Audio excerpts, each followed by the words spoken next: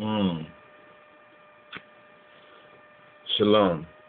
Shalom Rastafari. Now, Torah studies. We want to touch on the importance of Torah study, the importance of our biblical and scriptural studies, and the importance of utilizing the sabbatical, in other words, in the remembrance of the Shabbat day, in the remembrance of the Sabbath day. Let's pull up here for a moment. Let's get our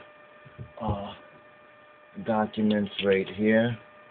And we need to bring forward our Schofield study Bible, but let's write Torah study. Alright? What we call the Orit,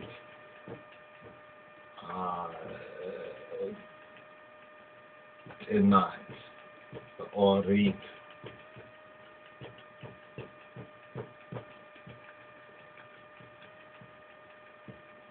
Orit to NAT, right? The Orit to NAT. Now,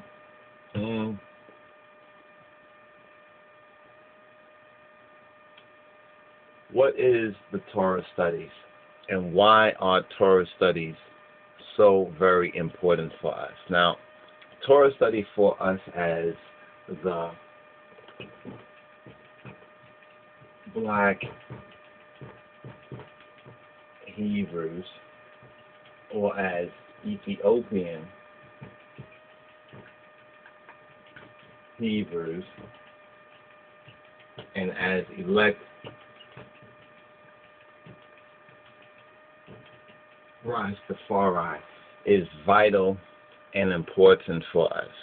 Make no doubt about it. Make no doubt about how important and vital it is for us, because education is the key. And there's a half of the story that we do not know. You understand? And though we may believe or we accept, you understand, without the knowledge initially, because the belief, as we mentioned before, belief is important.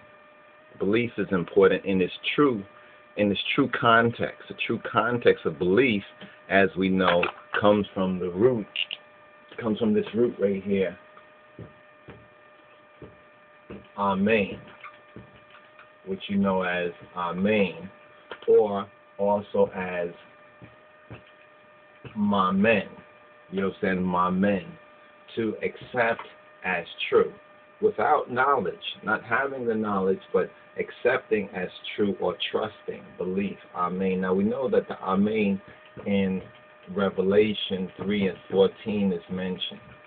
You understand? The Amen is mentioned in great significance in Revelation 3 and 14. In fact, the Amen is one of Christ or the Messiah's name.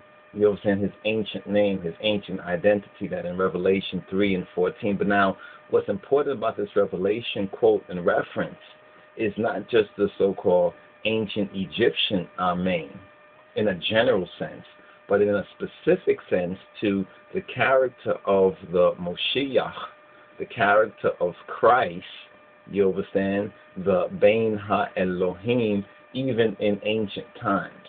And it also now puts the true Amen of ancient Egypt into its proper context.